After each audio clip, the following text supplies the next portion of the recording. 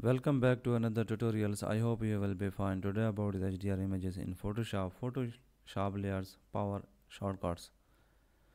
From creating copy and selecting layers to blend modes, clipping mask and more, learn how to speed up your Photoshop workflow. With these tutorials, layers, shortcuts. When it comes to getting the most out of Photoshop with the last amount of effort, there are two things we basically need to know: how to use layers and how to use keyboard shortcut.